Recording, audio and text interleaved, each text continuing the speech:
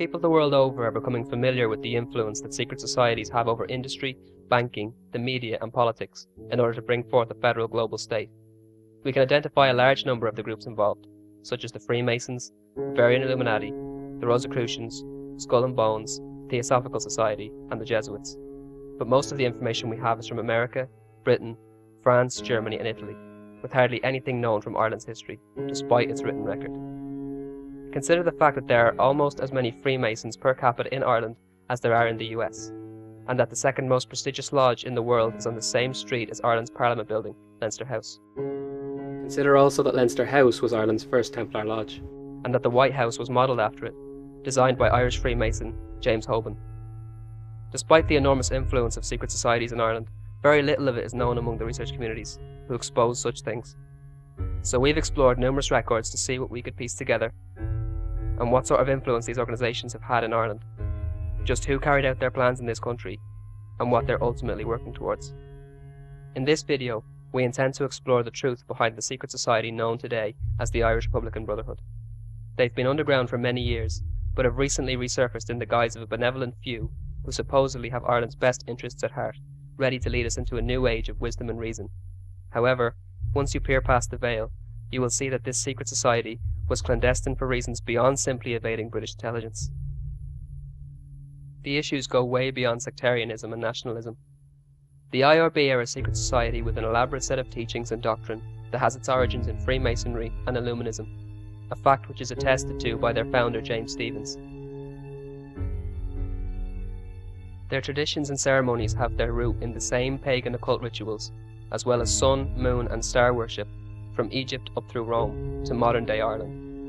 All of this actually goes back to ancient Babylon and has been preserved through what is called the mystery schools. On the founding of the IRB, James Stephens said, quote, "Once I resolved that armed revolution was the only course for Ireland, I commenced a particular study of continental secret societies, and in particular, those which had ramifications in Italy. I proposed, however, not so much to make a slavish imitation of any known secret society, as a selection of the good qualities of each, and fuse them into that which I was then about creating." End quote. One could argue that this relates to the methods and abilities of secret societies to remain hidden. However, it's not that simple. The IRB drew heavily on the occult traditions and mystical teachings of the societies that inspired them, which we shall detail as we go. The Maguire family, who currently head up the IRB in this country, are not a group of rebels with Ireland's best interest at heart, but rather an elite family who married into an extremely wealthy and influential family in the 1500s. They were major merchants during the time of the British occupation of Ireland. Today the IRB are infiltrating and luring in Freeman and Truth Seeker groups that purport to be against secret societies and Freemasonry, and turning them onto their mystery school teachings. We'll return to this, but first we must explore the origins of the IRB, who are its founders, and who are its current heads.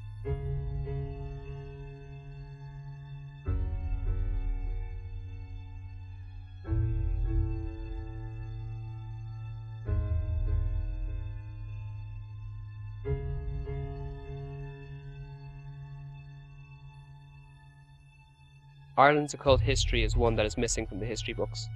William Butler Yeats, as well as Maud Gonne, were members of the Order of the Golden Dawn, the same secret society as Madame H. P. Blavatsky, who was the founder of the Theosophical Society and a Luciferian.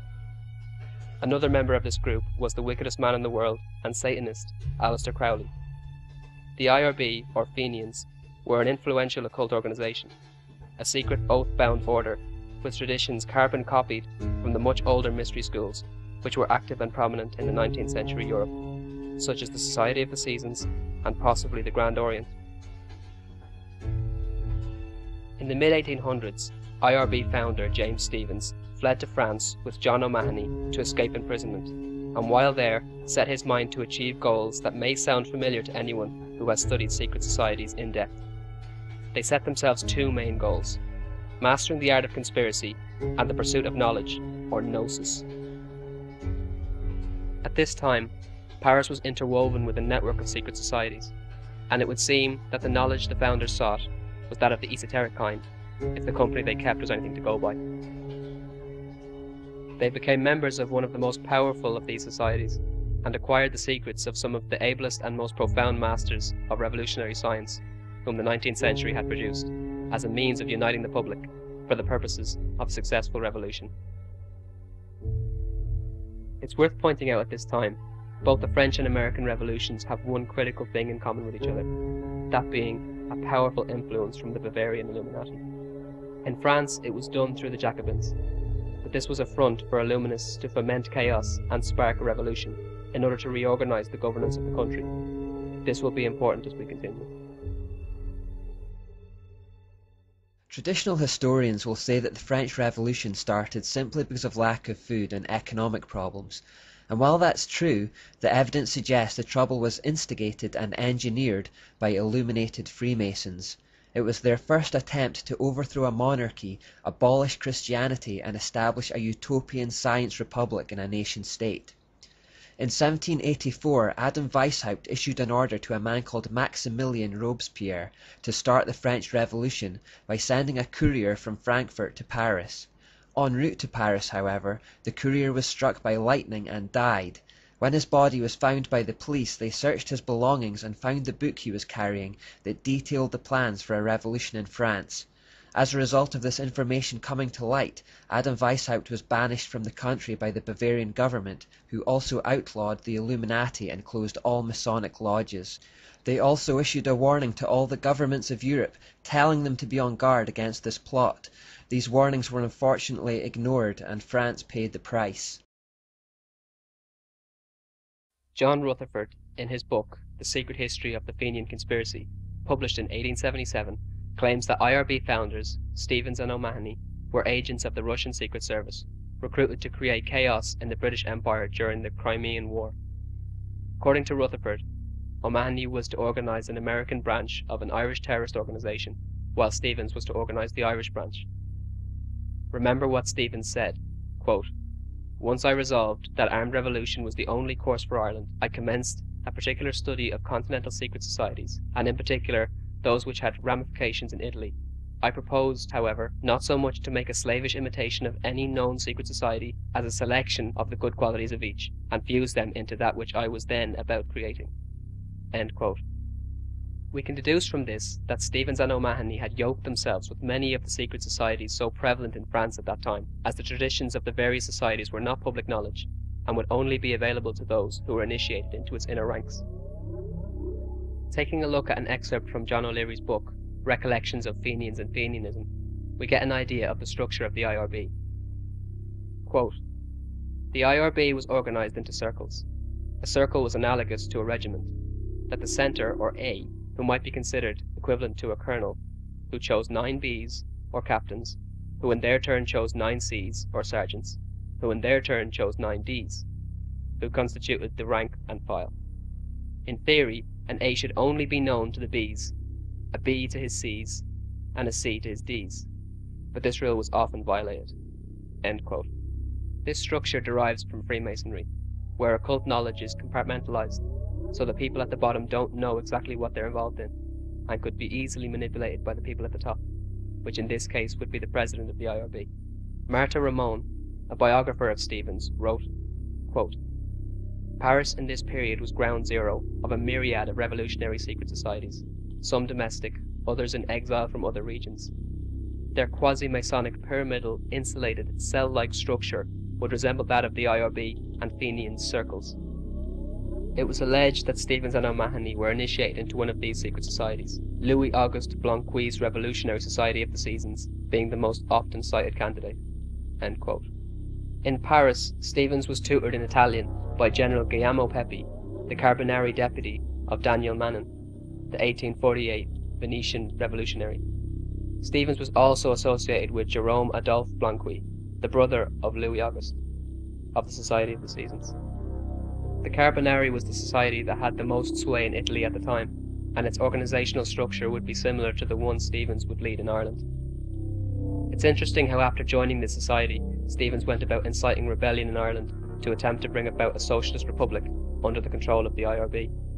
Louis-Auguste Blanqui, founding member of the Society of the Seasons, believed that the revolution should be carried out by a small group who would establish a temporary dictatorship by force, This period of transitional tyranny would permit the implementation of the basis of a new order, after which power would be handed to the people. A member of the Carbonari Society since 1824, he took an active part in the most Republican conspiracies during this period. He joined the Friends of the People Society, where he made acquaintance with Philippe Buonarroti, a Freemason and friend of the Bonapartes, and member of the Society of the Pantheon, who formed a Masonic lodge, Les Sublimes Maîtres Parfaits, in 1808, praised as the greatest conspirator of his age. Raspail Carboni and Armand Barbès, as well as the League of the Just, forerunners of Karl Marx's Communist League. These are some of the men whom Stevens would have learned the trade from, whether in person or just in the teachings they handed down. In fact, Marx himself was a strong supporter of the Fenians, so he should be, considering they were operating under the same socialist principles. He said, quote, "I have sought in every way to provide this manifestation of the English workers in support of Fenianism." End quote. It is also worth noting that James Stevens, as well as James Connolly, were recorded as both attending the Second International, an infamous globalist Marxist alliance. In the Secret Societies of Ireland, published in 1922, Captain Hugh Pollard writes, quote, "In 1857, a messenger was sent from New York to James Stevens, then in Dublin, asking him to get up an organisation in Ireland on resources provided from the States, and it is clear that Stevens had already cut and dried plans in his mind as to how this would be done. He stated his terms, which were agreed to, and on St. Patrick's Day 1858, the IRB movement was initiated by Stevens and Luby in Dublin. The model secret society from which the founder drew his ideas and plan of organisation was undoubtedly the Carbonari. This society was the lineal descendant of the Illuminati of Weishaupt, which had such a profound influence on the French Revolution. In point of historical antiquity, the Carbonari Society long antedated that of the Illuminati, but it was captured by the latter between 1770 and 1790. End quote.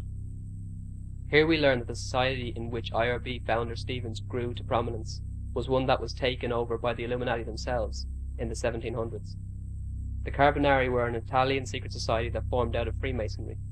They initiated all of their members in occult ceremonies similar to speculative Freemasonry. The alleged aim of the Carbonari was the creation of a constitutional monarchy, and they stopped at nothing to further that cause.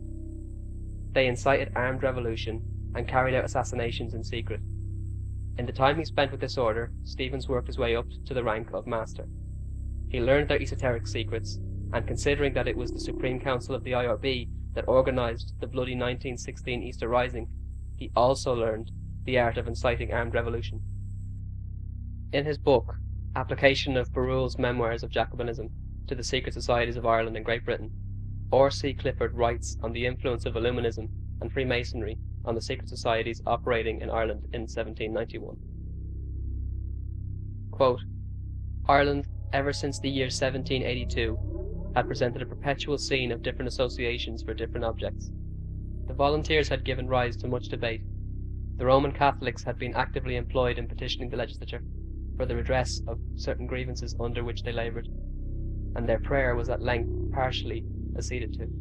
The first appearance, however, of the association, which we now allude, was in June 1791. The proposals for it are couched in the style and exact terms of the Hierophants of Illuminism. They recommended the formation of an association, or, as it is styled, a beneficial conspiracy, to serve the people, assuming the secrecy and somewhat of the ceremonial attached to Freemasonry. Secrecy is declared to be necessary to make the bond of union more cohesive, and the spirit of union more ardent, to develop the plan with ambiguity, to facilitate its own agency, to confound and terrify its enemies by their ignorance of the design, extent, and direction. Its ceremonial is also Masonic, in order to create enthusiasm.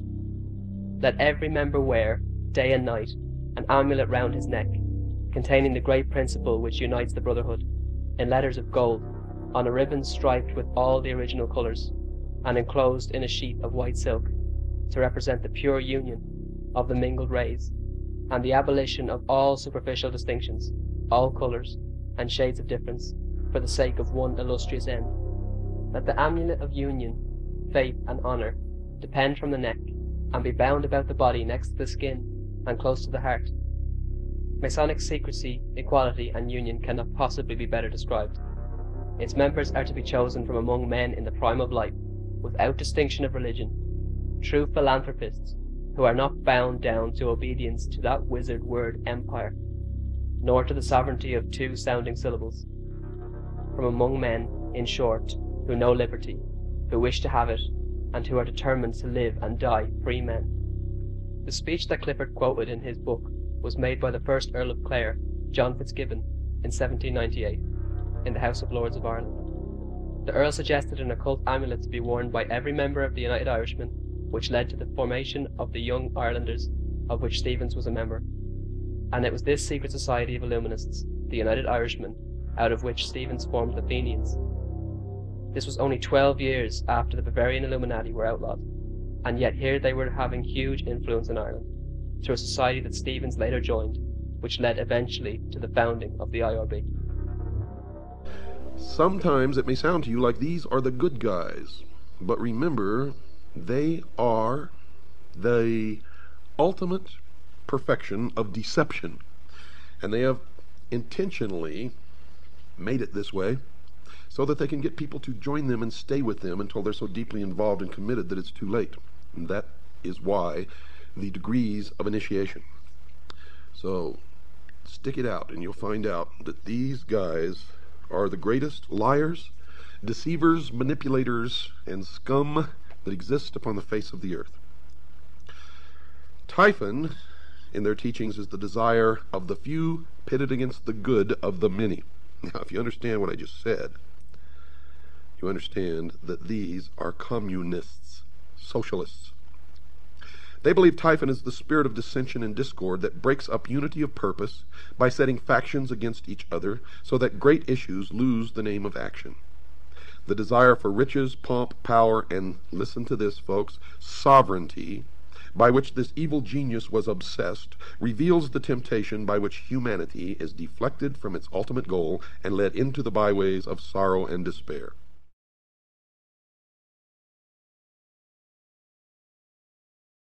So now we have a background on the history of how the IRB were established, and the character of those who established it. But before we delve any deeper, we must explore the actual teachings of Illuminism, in order to shed some light on some of the more unusual statements made by the current IRB president, Billy Maguire. The problem is, a lot of conspiracy theories are thrown around on the internet concerning who and what the Illuminati are, what they believe, and what they're trying to create. But unfortunately, this is done more often than not without any references to their own writings or historic evidence, but rather relying on people like Alex Jones and poorly edited YouTube clips with pyramids and triangles in them. Freemasonry and Illuminism actually comprise of an elaborate occult system, worshipping pagan deities originating in ancient Babylon. The mystery schools are the continuation of the Babylonian religion in guises that conceal the source of these teachings. For example, many people are familiar with Osiris, Isis, and Horus, but hardly any will be familiar with the original iteration of this particular trinity, Nimrod, Semiramis, and Tammuz, nor that Semiramis, the first goddess in recorded history, was exported to many other cultures with similar attributes under different names. Both Nimrod and Semiramis were worshipped under alternate names after their deaths in their own culture also. Semiramis as Astarte, and Nimrod as Marduk. Nimrod was also worshipped as the sun god, whilst Semiramis was worshipped as the moon goddess. Nimrod as the divine masculine, Semiramis as the divine feminine. This gave rise to the worship of the phallus and the dome and reflecting pool symbols. These symbols became the objects of worship for many post-Babylonian pagan cultures, as concealing the meaning of certain central religious symbols became a useful tactic, keeping knowledge held sacred by the esoteric elitists out of the minds of the unenlightened masses. This is the birth of the occult, a word which simply means hidden or concealed.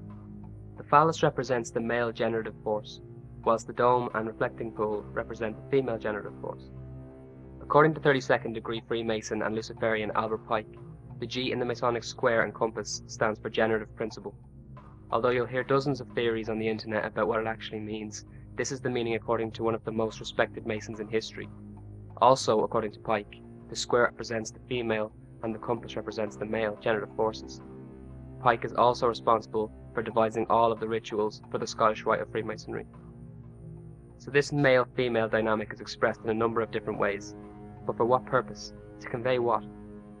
In Freemasonry, The right-angled triangle, for which the Illuminist Pythagoras is famous, has an esoteric meaning that has a lot to do with the male-female symbology.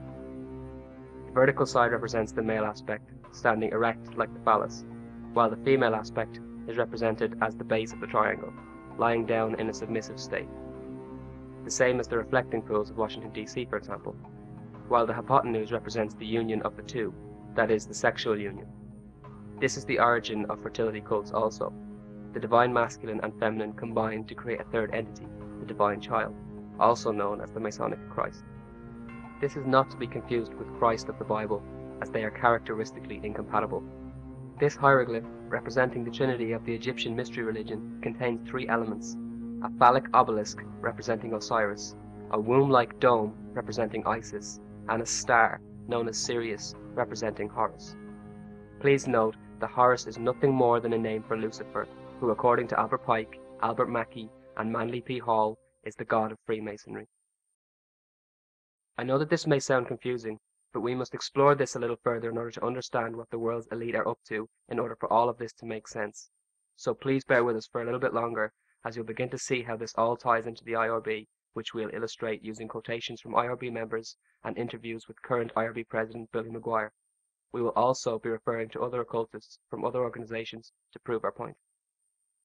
The underlying principle of Illuminism is based on the idea that Lucifer is God and Jehovah is the evil one. This is why mystery schools consistently invert the Bible message on almost every major point. Many Hollywood blockbusters and even video games cast the Jehovah character as the villain and Lucifer and Antichrist figures as the hero. One element in particular, which is a recurring theme throughout Hollywood and video games, is the inverted retelling of the Garden of Eden. This is something which is also done by self-proclaimed alternative historian Michael Tsarian, who was a Rosicrucian and was also raised by Theosophists, has identified himself as a Theosophist, and consistently quotes and sings the praises of other Theosophists. Now, Madame Blavatsky, one of the greatest scholars the world has ever known, writes in this way. She says, the appellation Satan in Hebrew belongs by right to the first and cruelest adversary of all other gods, Jehovah, not in the serpent which spoke only words of sympathy and wisdom. Now, even if we accept any variation of Lucifer symbolism, in this quote, it's clear that Tsarian agrees with Blavatsky, the greatest scholar the world has ever known, that what we call God should be called Satan, and the serpent is actually our good friend. In this case, he wants us to think that the serpent represents the Lemurians, not women. Lemurians, by the way, is a word that entered into our lexicon through Helena Blavatsky. I would also offer a definition of Luciferianism, which is, Luciferianism can be understood best as a belief system that venerates the essential characteristics that are affixed to Lucifer. I'm not asking you to apply any religious ideas to his assertion that God is Satan and that Lucifer is good. I just want to show you how by any definition, Tsarian is a Luciferian, regardless of what he tells you that minute that the serpent represents. Please note that Theosophy probably has more direct influence in the UN than any other group, and it's widely recognized that Hitler was directly influenced by Theosophy founder H.P. Blavatsky. Theosophy also inverts the Garden of Eden story, and casts the serpent as the hero and Jehovah as the villain. This same plot is also the underlying narrative of The Truman Show, Pleasantville, and The Matrix, as well as many others. This theme is thoroughly covered in the documentary Hollywood's War on God. The following is a clip from renowned researcher of the mystery schools and the New World Order, Bill Cooper, who was shot and killed nearly 2 months after September 11th, having predicted the event 3 months prior to it, and that the blame would be placed on Osama bin Laden. Here's the way they look at it. Here's their metaphor for the end of innocence. Adam and Eve were held prisoner in the Garden of Eden by an unjust, cruel, and vindictive God.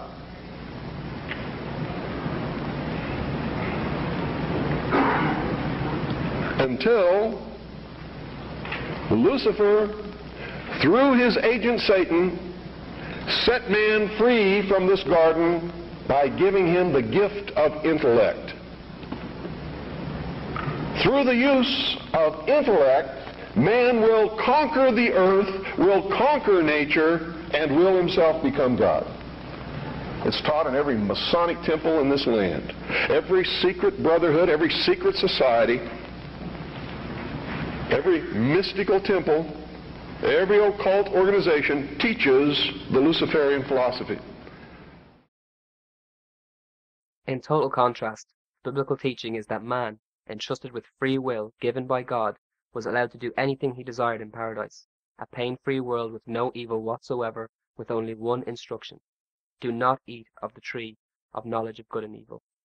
Many people, the Illuminati included, call this excessive on God's part, but this is without understanding that this tree is the only clear limit God set on man's free will, and according to the Bible, the attributes of God are holy, righteous, and perfect. Therefore, the attributes of ungodliness are unholiness, unrighteousness, and a flawed nature. And the choice between the two was represented by the entire creation on one hand, and the tree of knowledge of good and evil on the other. Out of the vastness of the garden, not a single other thing was off limits. The fruits of unrighteousness and unholiness are fruits directly opposed to the nature of the God of the Bible. If you find yourself in strong disagreement at this point, it is crucial for you to understand that the mystery cults teach doctrines that are likely more appealing to you. They teach that man's banishment from Eden was no banishment at all, but more of a liberation, and that rather than an inheritance of a curse, it was actually the receipt of a great gift, knowledge or gnosis, and the gift of intellect and reason. Hence, to the higher levels of the occult world, the object of worship is Lucifer, who is heralded as a liberator by men who uphold the satanic maxim, do what thou wilt. The esoteric elitists believe that Lucifer represents freedom, sovereignty, and knowledge. Before we get back into the IRB and how all of this is something in which they are intimately involved, I want you to realize two crucial things.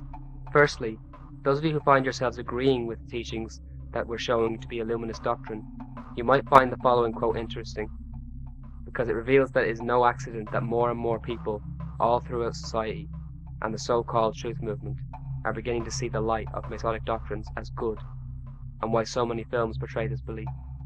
The following quote is from Theosophist and Luciferian Alice Bailey, who founded the Lucifer Publishing Company, which holds consultancy status with the UN.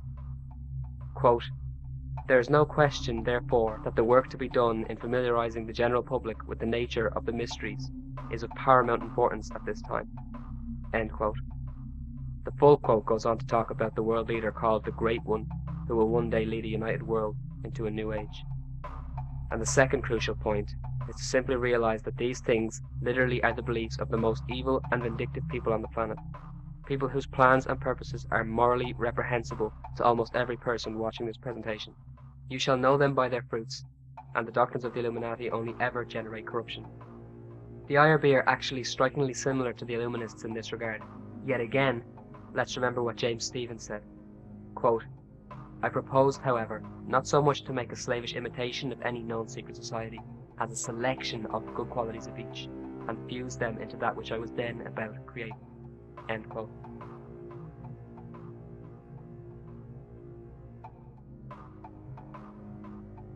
Billy Maguire is a direct descendant of the famous Sam Maguire, and if we go back even further, we discover that he's of an elite bloodline, and it's no small coincidence that he's carrying on the traditions of the pagan mystery schools and sun-worshipping cults of Babylon and ancient Egypt. Billy Maguire boasts that his ancestor, Patrick Maguire, taught Christopher Columbus to sail.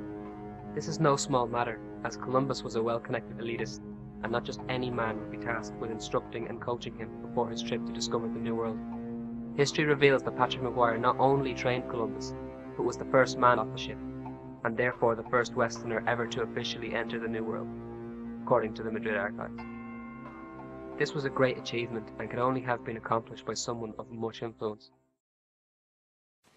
Well, do you remember I said to you about that Ferdinand and Isabella asked my family to teach Christopher Columbus, because we had a house and business in Genoa. We knew the family, you know. But they went down. They were married into the Maguires were married into the Duke of Alva's family, who's the biggest landowner still in Spain. That's the Duchess of Alba. Alba, she's the legitimate heir to the throne in Scotland. And the Maguires, and they were the ones who got. You know, you remember the thing about the boat, our ship, the Connaught. The King of France and the King of Spain had an agreement with the King of England that these rebels wouldn't be allowed down to Rome. So they went up along to what is known as Belgium today, Flanders, and they ran Flanders, the Duke of Alba. There's portraits of him, and the Maguires were made into that, and he got them down on the old Pilgrim Road down to, and that's where Tiger Queen on. She's the largest landowner in Spain. I don't know, my sister met her once. Oh, that's that. Here's who comes going. Look at that now. I'm trying to look at that thing, there's so much stuff in this I should even possibly find. What were you going to say about Francisca and Isabella? King Ferdinand and Isabella? They asked Patrick Maguire to teach Christopher Columbus. That's all in the archives in Madrid. In the interview we just watched, Billy Maguire reveals that centuries ago his family married into the Duke of Alba's family, allegedly the biggest landowners in Spain, then and now. The Duke of Alba's line was also connected to Christopher Columbus through marriage. As you may know, these elite families don't simply enter into marriage idly. In fact, it's rare for these bloodlines to marry outside of prominent families, and we can see that the initial plan for the voyage was one largely influenced by the Duke of Alba's family, the de Toledos, who had joined with the Maguires by marriage, and were also married to the line of Cosimo de' Medici, an accomplice of Pope John XXIII.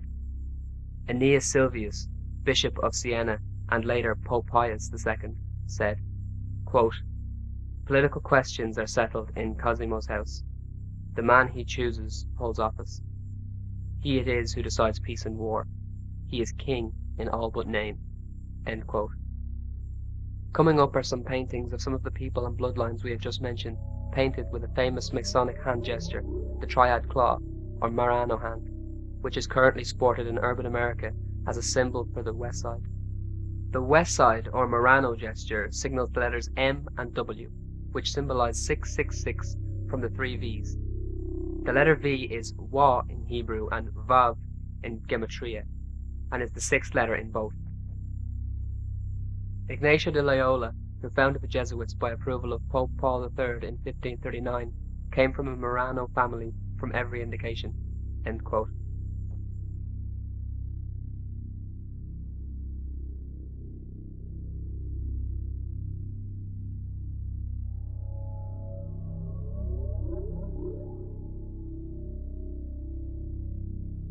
We want to stress these points because we can't overemphasize how powerful and influential the families tied to the Duke of Alba's line really are, like the Columbus family, the Maguires, and the Medicis. Their history is dotted with influential royalty, political leaders, and prominent Freemasons. Billy Maguire admits that his family are still in contact with the current Duchess of Alba, whose second husband was a Jesuit. Maguire claims that his sister has even met this Duchess, a woman who had the most expensive wedding in human history, and the alleged rightful heir to the Scottish throne. As we referenced earlier, the IRB, which Billy Maguire now heads, was modelled upon the esoteric teachings of European secret societies which founder James Stephens studied under while in exile in France. According to tradition, the first Masonic lodge in France was founded in 1688 by a Royal Irish regiment that followed the deposed King James II of England into exile. Remember, the Maguires married into the Duke of Alba bloodline, which descends from an illegitimate child of King James II, and from that line also came Princess Diana and Freemason Winston Churchill. This is the same King James II who was involved in the beginnings of France's esoteric traditions, along with a group of Irish soldiers, and it was one of his descendants that became the same Duke of Alba who married into the Maguire lineage, a fact of which the current IRB president, Billy Maguire, is quite proud. There's a lot of information here, but it's clear that the Maguire family are not to be trusted, as they have many Freemasonic and occult ties, and that's just the information freely available in the public domain. These ties are made all the more alarming by the overwhelming presence of Illuminist doctrines, which we are about to show in detail.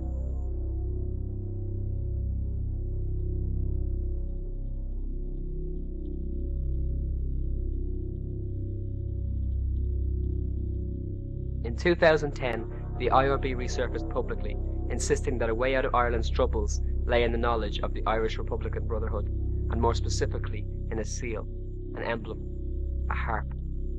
A harp that is used in an occult ceremony that takes place every year on January 21st at 12 noon in Dublin in the Mansion House, and more recently on the summer solstice, a date very prominent in Babylonian mystery schools and other sun-worshipping cults.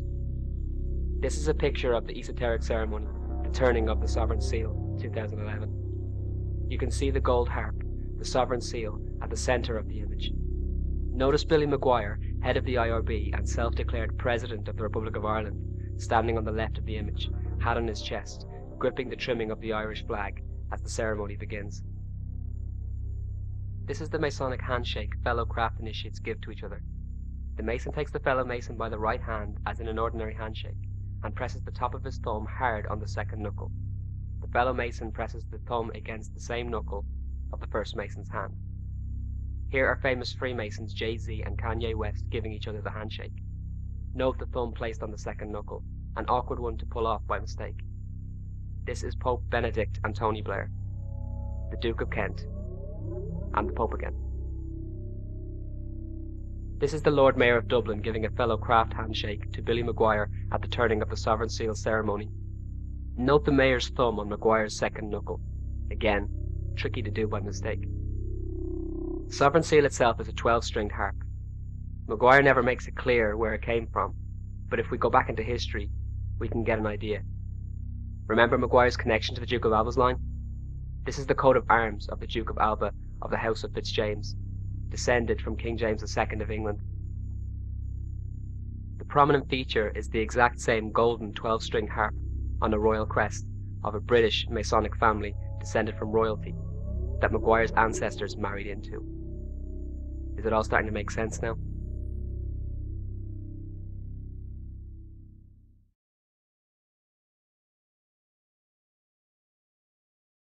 And if you go into Bunrock here, that's the Sovereign Seal with 12 strings. And if you put that up to the mirror, you see the harp with 12 strings. And that's the harp. The harp is the covenant between God and man with all the information knowledge for his planet Earth and our civilization. And it's written, look, that's the first string. It's written in Om or Ogam. The second string is hieroglyphics. You know, how man learned to count, how man learned to write music. That's the arc of the sky. It's also how man, the wheel was, you take the wheel, that's the feathers, the wheel, the spokes become, the strings become the spokes, and that's the eye. You tread the eye with knowledge, you tread the eye with, so man can travel the world. That's the blueprint for the currach. How you construct the currach, that's the ribs, and that's the keel of the ship. It's also perfect proportions. And all the Celtic designs, the grid of the graph, they're all there in that. Everything you want to know about our civilization comes from that. And Copernicus, you go back to Tutankhamun, the sundial, the compass, the wheel, everything is on it. See me turning it? That's the crescent moon. And that's the moon ship that controls all the cycles of life and all the tides. And that grows all your food and biomass. It's the sun ship carrying the sun in that direction. They didn't know where the sun went to at night time, so it always comes up in that. So you have east, that's south, that's west, and behind you is the north. So you're never alone. When you have that information and knowledge, you always have it. And it's man's intellect and reason. And it's, I told you, that's the string. It's your measuring tape, your plumb line, your straight edge, you know, the pendulum. Everything is on it. So that is basically where it comes from. And as I said, it's the covenant between God and man with all the information knowledge for his planet Earth and our civilization. The testament of the old Psalms and the Bible and the Quran could not have been written without that. That's that there, if you know, the grid and the graph and how man learned to weave his cloth. You know, everything is on it for your information. But that is what was here. That's 93 years old here today. It's Anno Domini 2012 because it's the Christian symbol in ethos. It was adopted here when the state was founded, and it's what makes everything legal, valid, and bona fides. Whereas the harp is the national emblem, but it's not legal, valid, and bona fides. And if you see the Sovereign Trinity, which is down there as well, that's what we put up here. 12 strings, that's the Christian symbol in ethos. Anno Domini was 1919. The tricolour on the Om stick, as I said, is written in Om, the first string of the harp. The second is hieroglyphics. And that's how Tutankhamun, that's his sovereign seal with the circle.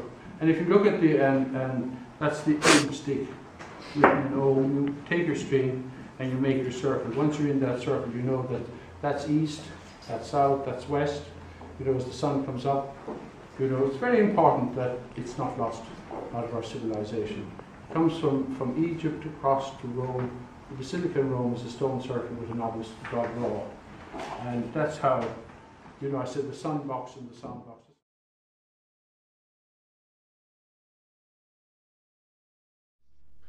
The mysteries definitely came from the East, and the East in the mysteries still survives today. When one Freemason greets another and he's not sure if he's really a Freemason, he'll ask him if he's a traveler, or if he's traveling, or if he is a fellow traveler. All, I might add, were the same code of identification used by the Communist Party in this country, because communism and the mysteries are the same entity, as are socialism and the mysteries. When they meet, and this exchange takes place, the one being queried if he is indeed a member of the mystery religion will say, "Yes, I'm a traveler," to which the first, or the inquirer, will respond with, "Where are you going, or where are you traveling?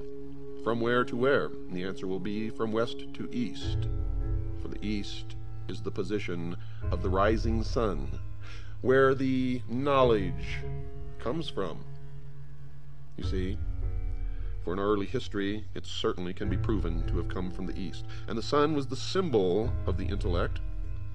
It began by being the symbol of the unseen God of the universe, and slowly transformed into the symbol of the intellect, the light, Osiris, Ra, Lucifer. Quote, "The three lights at the altar inside the Masonic temple represent Osiris, Isis, and Horus. Osiris was represented by the sun," unquote. Mr. Mackey went a little further and informed his readers that, quote, "Osiris was the sun," unquote. In his book entitled Introduction to Freemasonry, Carl H. Cloudy, the author, himself a Mason, connected the sun worship with the ceremonies inside the Masonic Lodge. Quote, "The lodge sets him," meaning the initiate, "upon the path that leads to light, but it is for him to travel the winding path to the symbolic east," unquote. The physical sun rises in the east, and the Masons explain that their search for light begins in the east, and notice that Mr. Cloudy capitalizes the word east, apparently in reverence to the spot where they believe that this God resides. The Masons tell the world that they circumambulate, defined as walking around, the temple floor during their initiation ceremonies. Mr. Cloudy explains why this rite is performed.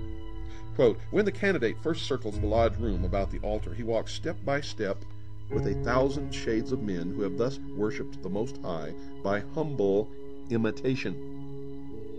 Thus thought of circumambulation is no longer a mere parade, but a ceremony of significance, linking all who take part in it with the spiritual aspirations of a dim and distant past," unquote. And it is a historical fact that the Knights Templar also performed the circumambulation of their temples. And he further instructs his readers as to why this ceremony is part of their ceremony. Quote, "Early man circled altars on which burned the fire which was his God, from east to west by way of the south. Notice that the north is not included in the ceremony. The significance of that omission will be discussed later. But circumambulation became a part of all religious observances," unquote. In another part of his book, entitled Introduction to Freemasonry, Mr. Cloudy reported that this style of walking was traceable to the ancient religions of the past. And he wrote this, quote, "Circumambulation was the ceremonies of ancient Egypt," unquote. So this practice of the modern Masons is based upon the ancient pagan religious practices of the ancients. So the Masons are telling us that early man walked around in a circle because he was worshiping the sun. Then they tell us that they are doing it for the same reason. There are reasons that the north, as a location to be visited in their walk around the temple floor, is not included in their initiation rites, and 6 of the great Masonic writers have told us why this is so. Captain William Morgan offered his readers this explanation with this comment from his book, the writing of which he was murdered for. Quote, "We therefore Masonically term the north a place of darkness," unquote. Mr. Mackey confirmed that statement in his book. Quote, "The north is Masonically called a place of darkness." And Mr. Pike confirmed the comments made by the other 2 Masons with this declaration. Quote, "To all Masons, the north has immediately been the place of darkness, and of the great lights of the lodge, none is in the north," unquote. And Kenneth Mackenzie added his confirming thoughts. Quote, "The north was always esteemed a place of darkness," unquote. Mr. Hutchins became the fifth Masonic writer to confirm this detail, as he said this, quote, "As in other degrees, the closing ritual provides a summary of the lessons taught in the degree. We hear in the West the eagles gather and the doom of tyranny is near. In the South, truth struggles against error and oppression. In the North, fanaticism and intolerance won. In the East, the people begin to know their rights and to be conscious of their dignity and that the sun's rays will soon smite the summits of the mountains." Unquote. Mr. Hutchins informed his readers that the North was where fanaticism and intolerance resided. What he meant by this and what the symbol of the North represents will be explored later. And the sixth Masonic writer who confirmed that the North was a place of darkness was Carl Cloudy, who wrote in his book entitled Introduction to Freemasonry, quote, "The place of darkness, the North," unquote. And the reason the Masons do not include the North in their rites is found in the Bible. In the Bible. The reason the Masons do not include the North in their rites is found in the Bible, in Isaiah chapter 14, verse 13. Quote, "I," meaning Lucifer, "will exalt my throne above the stars of God. I will sit also upon the mount of the congregation in the sides of the north." Unquote. The God of the Bible sits in the north, and Lucifer hopes one day to acquire the throne of God for his throne. But until then, the north is a place of darkness. There's a lot to take in these clips, and we're not going into it all now. We're leaving some of the research up to you, the viewer. But we can say this.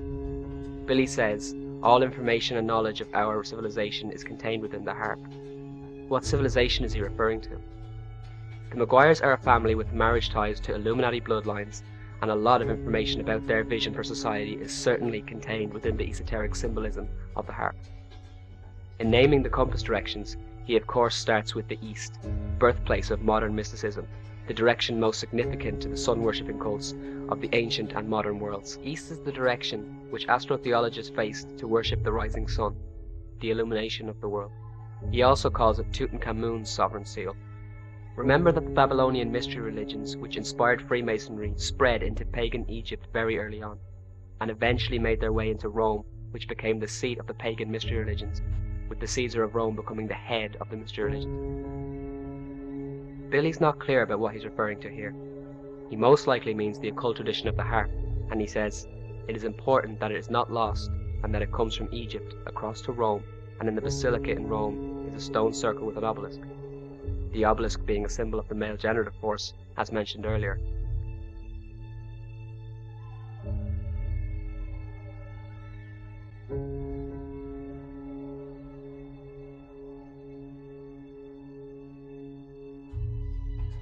The obelisk in Rome is actually the one from Nero's circuses, which is stained with the blood of thousands of Christians who were sacrificed under the satanic rule of pagan Rome. This obelisk was painstakingly transported from Egypt, where it was originally dedicated to their pagan sun gods. Billy gives us a hint when he says, from pagan to Christian to sovereign. What we take from this is the IRB believe that through man's intellect and reason, man's history has gone through 3 stages, from early paganism to Christianity, then to sovereignty, which is expressed as a step above Christianity. This is the same thing the Illuminati believe, that Christianity is a stage, and now man is evolving out of it and leaving the old world order behind and entering the new age, which is being pushed on the truth movement by these same Illuminists. The Illuminati want to become their own gods and exceed far beyond the Christian God.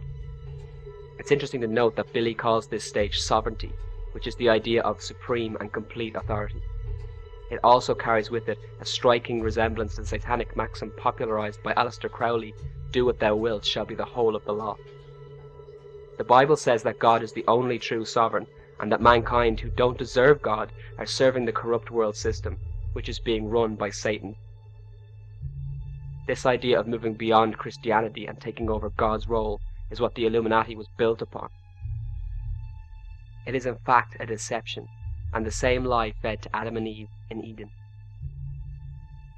Maguire touches on the Garden of Eden later on, confirming that he believes the covenant between God and man must be the exchange between man and Lucifer, where man attains the knowledge of good and evil, which has destroyed mankind, as man is so hopelessly drawn to choosing evil. Bill Maguire stated that the Republic of Ireland was in part founded on the Trinity, but the idea that he gives is distinctly different to the Christian Trinity. Instead of the Father, the Son, and the Holy Spirit, Maguire's idol is a completely illuminous trinity of the sun, the moon, and either the earth or stars. This is another fundamental element which the IRB share in common with the Illuminati and the Masons. Specifically, the Masons have a concept described as the two greater lights and the lesser light. This is depicted in the Masonic drawing board. The sun and the moon are the two greater lights, and Sirius is the lesser light. Sirius, the brightest star in the sky, is the light that illuminates the all-seeing eye, and this is true of the US dollar bill also. But another thing that makes this interesting is that the two greater lights and the lesser light represent the Babylonian Trinity that we have already looked at, namely Nimrod, Semiramis, and Tammuz, or the divine masculine, divine feminine, and the divine child.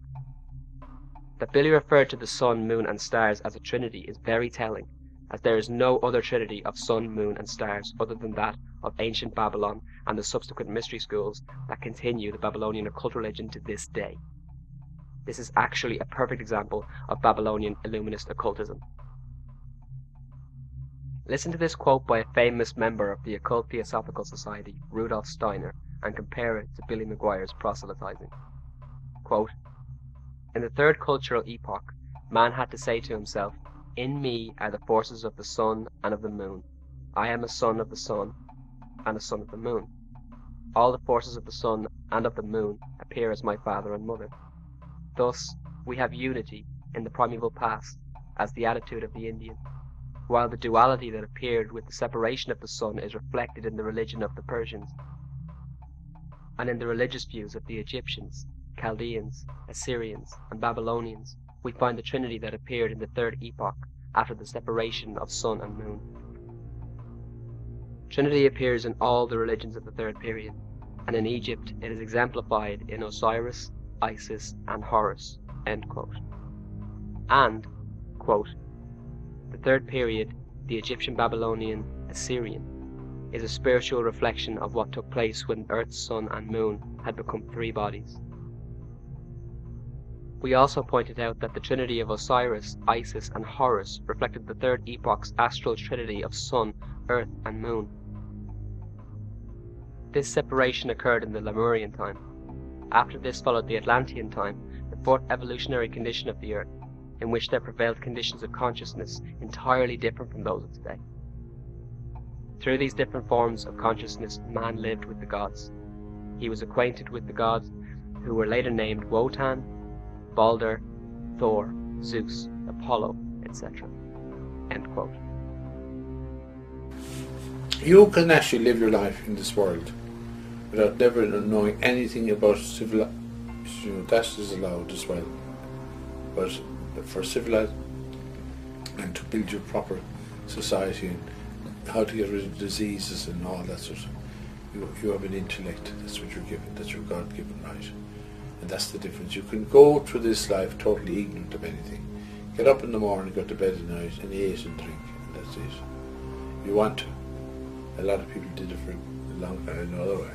But today we're what they call the Enlightened, because since 2000, since Christianity, which we don't know exactly, we call it Christ arrived.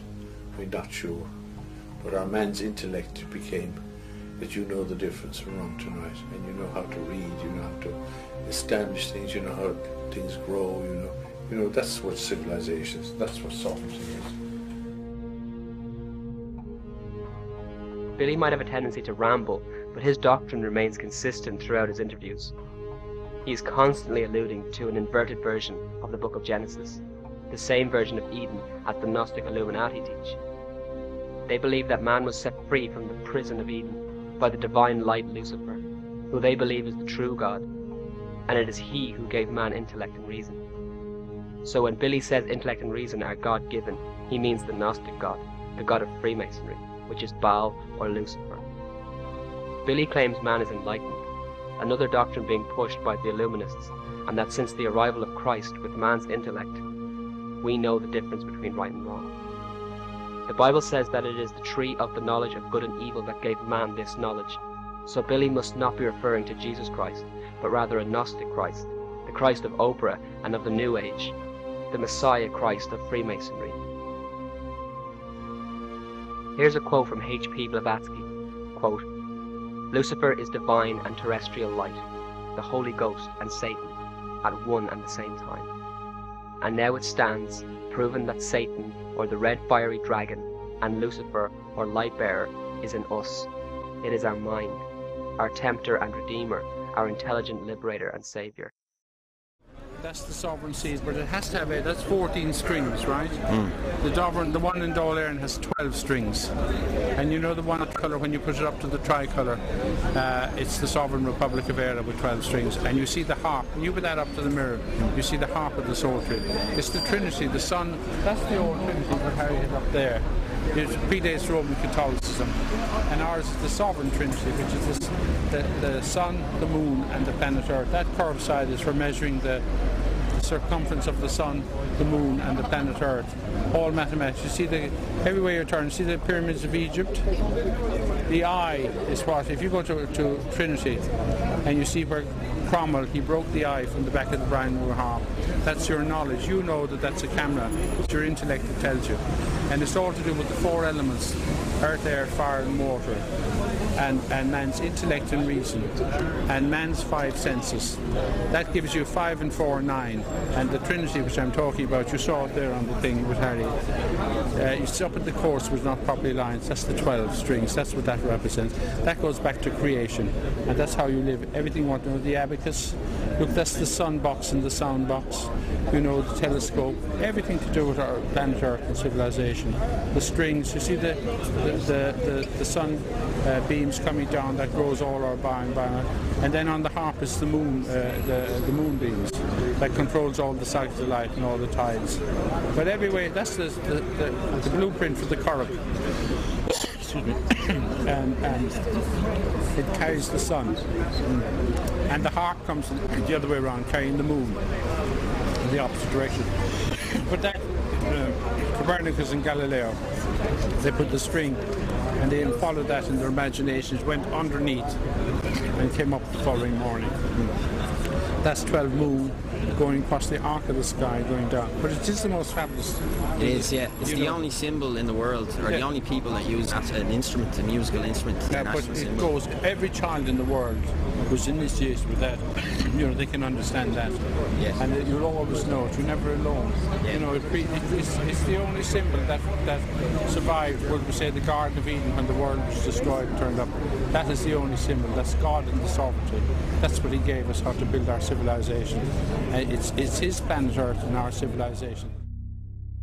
We want to take a look at 2 doctrines in particular: the sonship and moonship doctrine, and his Garden of Eden doctrine. These 2, like every other doctrine he teaches, are directly out of the occult. The sonship-moonship concept is directly out of the Egyptian mystery religion. The sonship is a boat which carries Osiris across the sky, while the moonship is a boat which carries Isis across the sky. So again, mystery Babylonian occultism is central to the esoteric doctrines of the IRB. Also, the Garden of Eden is undoubtedly the most crucial element that marks the division between the mystery religions and biblical Christianity. It's because the Illuminists are always heralding the giver of knowledge of Eden that we must be extremely cautious when someone like Billy comes along telling us about things like the harp, which he describes in terms of being a catalogue of esoteric knowledge, and that is the covenant between God and man. The only viewpoint that celebrates man's banishment from Eden for the sake of knowledge is that of Luciferian Illuminism, the mystery schools. No one who stands against the Luciferian philosophy can see the taking of the fruit of the knowledge of good and evil as a good thing. And Gnostics, Luciferians, Freemasons, and Illuminists, who are all basically the same with minor differences, always focus on the word knowledge and drop the good and evil part. Billy is doing the exact same thing. He is just using the harp as a representation of the same esoteric, enlightening knowledge that the Masons themselves are busy externalizing through the media, education, and other fronts. You see, their primary goal for the general public is that they become familiarized with the nature of the mysteries, as Alice Bailey desired, placing paramount importance on that goal. Many people in the truth movement believe that the knowledge which the Illuminists hold is their big secret, that while they use it for evil, it can instead be used for good. Yet one of the most prominent Illuminists of the last century considered it of paramount importance that we become familiarized with the nature of the mysteries, and now we see it everywhere. It is not meant to be a secret at all. It is this philosophy that they are using to draw us into a new age and a new world order. It's not a secret anymore. It's the very core of the curriculum that they're running us through. People have vastly different interests: films and music, video games and books, etc. But even within each, there are all sorts of genres, and to effectively familiarize the general public with the nature of the mysteries, you must cater for every class, every interest, every walk of life. This includes people in the truth movement. That's why you have the likes of Jordan Maxwell and Michael Tsarian singing the praises of Madame Blavatsky and Manly P. Hall. All of you who are watching this video are actually included in the plans that are being developed in the world right now. You're not an unexpected anomaly beyond the foresight and control of the elitists, who know more about our psychology than we ever will. You've been planned and accounted for, and ever since you woke up to certain facts of the veiled corruption in this world, you have been targeted with yet another brand of the same Illuminist externalization, only with different salesmen, who use a portion of the truth as bait and Illuminism as the snare. Given Billy's family history, and the strangeness of his inarguably esoteric teachings, as well as the quote from James Stevens, it shouldn't surprise anyone that these teachings happen to be a perfect reiteration of the old Luciferic mystery school doctrines held to by those who have used revolution to overthrow the old orders and bring in the new. This is the meaning of the double-headed eagle and of the phoenix. The phoenix, perishing in flames, rises again from its own ashes. Out of the death of the old age comes the new age. This is a crucial point, that as the Illuminati-controlled Jacobins fomented and directed revolution in France to shift the balance of power in their favor, and as the Illuminati directly governed the course of revolution in America, the IRB were the group that organized the Easter Rising on Easter Sunday of 1916. This is the date an Illuminist society chose to do what they do best: destroy the old orders and bring in the new. But something which we hope to clear is that there's nothing new under the sun, the moon, or the stars.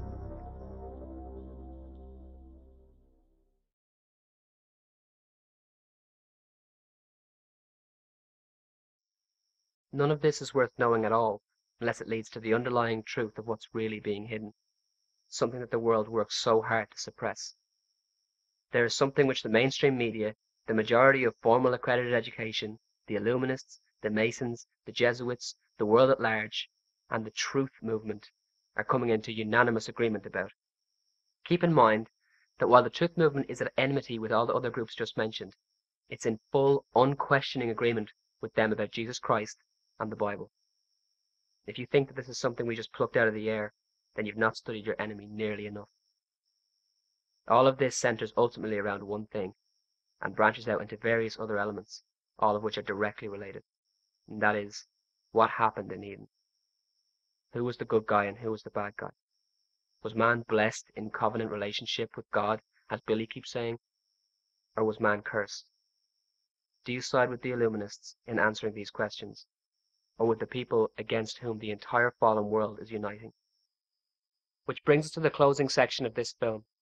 We often hear Jesus Christ referred to as the Lamb of God, and we hear of him dying, shedding his blood on a cross, and that this somehow grants us forgiveness for our sins. But what does that actually mean? In the Old Testament, God instituted the sacrifice of lambs for the forgiveness of sins. He's perfectly just and holy, and will bring into judgment every single unrighteous deed, word, and intention, leaving no sin unpunished. But he is also rich in mercy. His word says that the wages of sin is death, and yet there is a multitude that no man can number which will never taste of that death.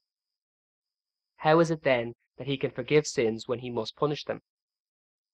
And the Bible is clear that no one has ever earned forgiveness, nor can they. The Hebrew lamb sacrifices were just a picture of what was to come.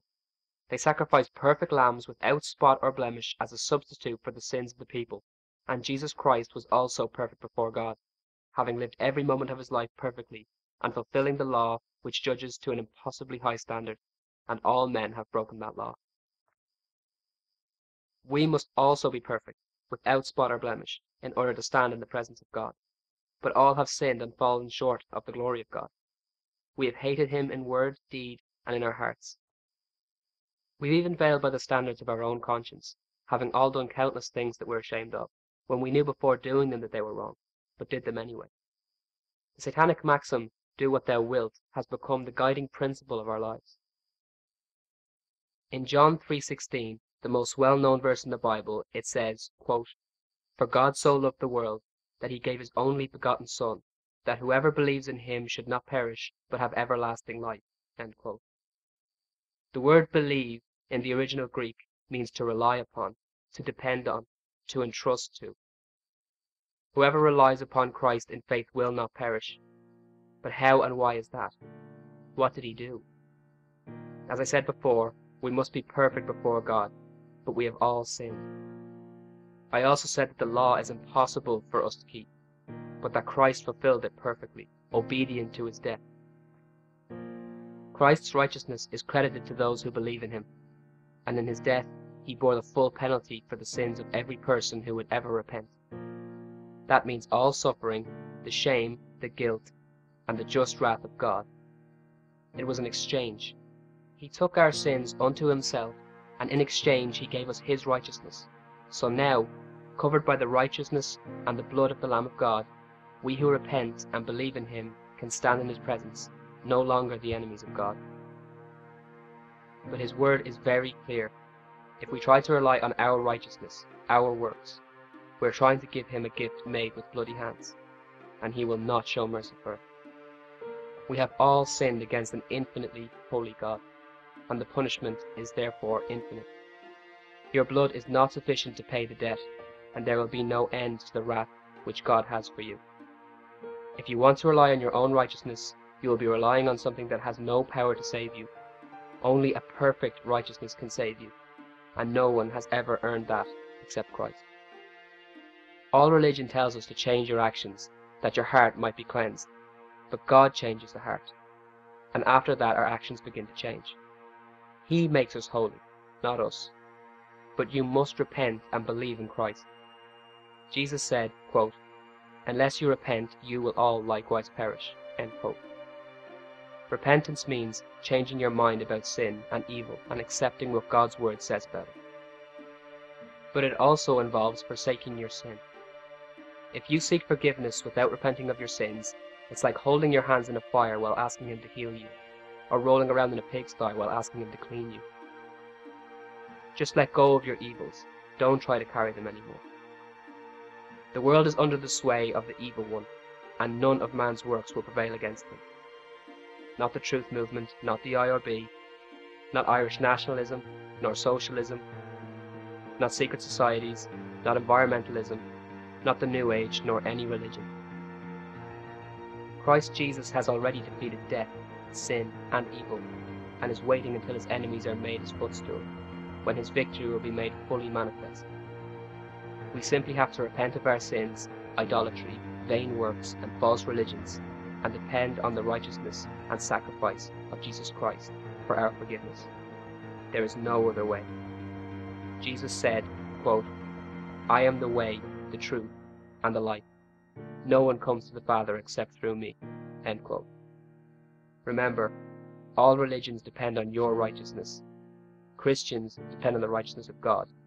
So repent and believe on Christ, and you will be saved.